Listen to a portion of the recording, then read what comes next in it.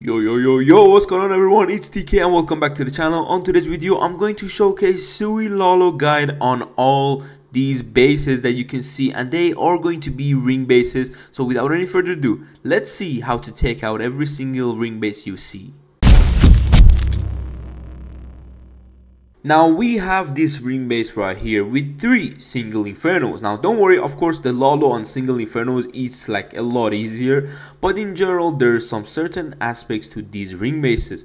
Some of them I go with flame flinger, some of them I go with a blimp, and that also can be a very tricky decision that you have to make in that 30 seconds. But where do you Sui? Now I can see 4 expos on the top side.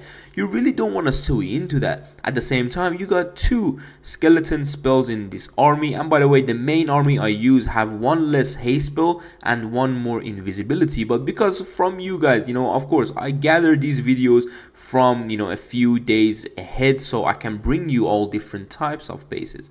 Now with these skelly spell, tanking for that monolith nicely, with 1 more wall break, she can have my queen.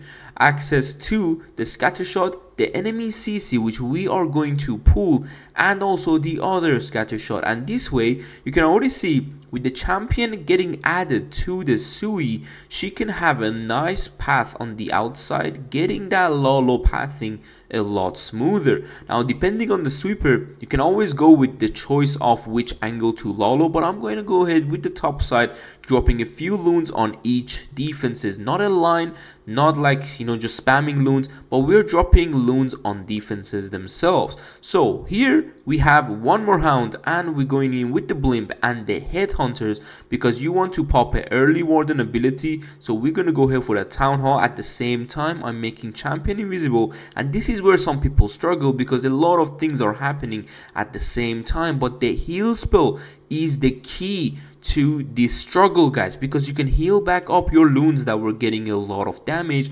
3 more headhunters, few more headhunters for that enemy queen, but they died unfortunately, and now only a single inferno left, but we have 3 heroes alive. My queen still at full HP, and this is how this base got absolutely demolished from that side of the way that we started. But in general, hopefully you enjoyed the way I explained that whole LALO attack, because it's a hard thing to do, especially going around. But we're gonna go ahead to the next base, and I'm gonna explain the LALO a bit more.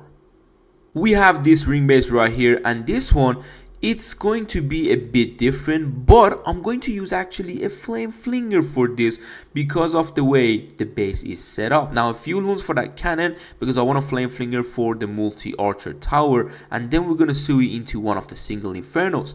King and a headhunter, and this flame flinger goes right there. This flame flinger can also damage the enemy queen. Now one thing you need to keep considering is that you need to kill one of the air heroes when you are doing the Sui, unless, just like the last base, there was a 4 ground expo which are really tough to get through with the Sui. I know you have the king gauntlet and stuff, but it's still tough to get through 4 ground expo. So we didn't kill one of the heroes, but on this attack we are going to do that indeed. But here I saw the queen went wrong, a really thing that a rarely thing that can happen. So make sure you use one of the invisibilities and then path the queen again.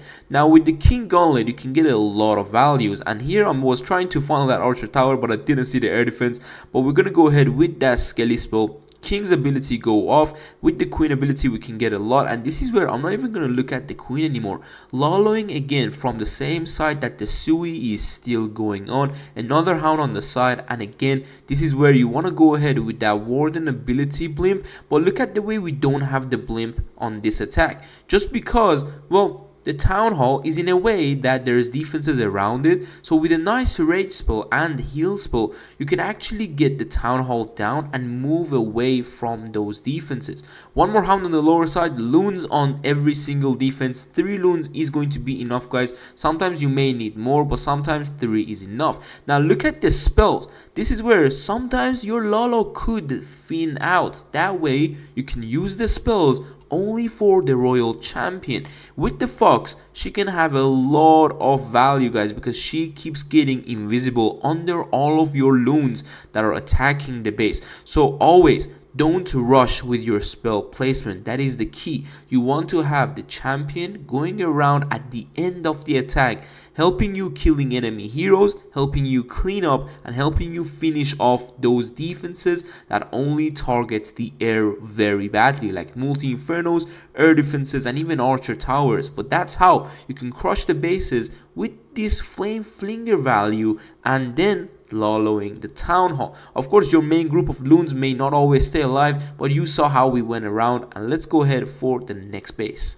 Now, this one is one of the toughest bases I had to come across, and it has 3 multi-infernos. The base is fully maxed with double poison towers, and the CC is also going to be annoying in our case. Now, I'm looking and looking, seeing if I can blimp this base. Where can I start the Lalo, and can I get any flame flinger value? But I didn't see those values at all, because again, next to the major defenses there are expos, which are really tough to get through. Now, oh my god, that scared me a little bit, you know. Of course, with the Wi-Fi, it always scares you. It could even mess up your focus from the attack. But the Skelly spell here wasn't really perfect, just because I was scared of the multi-inferno that would target it. With the super barbarians in this army, guys, you can get a very nice funnel on every building you want to. 1 is usually enough. If you need to get a gold storage down or elixir storage, drop 2. Simple as that. Now here you can see why we Sui on this side, if you didn't guess by now, because the King's Gauntlet can hit the wall and get those major defenses behind the wall. That's why I'm going to go with the poison as well. Queen with the invisibility on her, she can get a lot of good value with that arrow. King unfortunately didn't beat through the exact same wall that I wanted him to, so the multi-inferno is going to stay up, but it doesn't matter. We're going to go ahead and Lalo from the same side as I said, from the Sui. Now, few loons here, I couldn't maybe drop the warden. I could have keep the warden. This is some things that I can also kind of learn, but we're gonna go ahead with the blimp, another hound, and then again warden ability into haste, and then raging the core in a way. So if my loons also path to the core, they're gonna have a lot of value. Freeze for the town hall so it doesn't damage my loons. More loons on the top side coming in, and this is where you need to add few headhunters for the enemy queen, hasting my other group of loons, and then starting again into the other side of the base with another group of loons. This is how you can see we're going around like a river. We're just moving through the base, and the champion still is getting a lot of value. And as you can see, we didn't kill like 3 of the heroes, but 1 of them is still alive, so that's why we have 3 headhunters, 1 for each hero. But if you're suing into 1 of them, the King's Gauntlet will give you a lot of value. And this is where you can see the champion, she is going to be the key, even though she doesn't have her ability, but she and the fox, they can give you a lot of value. And as I said at the beginning, this base was actually quite tough for me to get through personally. I'm not the best Lalo attacker, even though, you know, I'm practicing a lot in tournaments as well. I'm hitting a lot of Lalo, but still some people make mistakes in the Lalo itself. We went through 3 multi-infernos, I think, or 2 multi-infernos and poison towers and a town hall, so it was a toxic one. But let's go on to the next base and see what it is. We have this ring base, and they have double multi-infernos, which are a bit tough to reach. At the same time, I was looking at the blimp value, but then look at the town hall. There are sweepers and towers, the spell towers, that your loons can path to. That means they can then go to the town hall, so you don't necessarily need a blimp. And the blimp also makes you popping a warden ability that you really sometimes don't need to. So that's why we're going in with the flame flinger on one of the multi-infernos, something that we couldn't do on the last base. This is why I bring you, different style of the same style of the base, so you can get to know exactly all these angles that you can attack from. So with this base, as you see, the flame flinger is going to get amazing value. At the same time, we're suing into one of the air heroes. Now of course that's depending if queen goes to the right way, but I'm making sure with that wall break she has access to also the scatter shot in case she wants to go there, but she doesn't. Now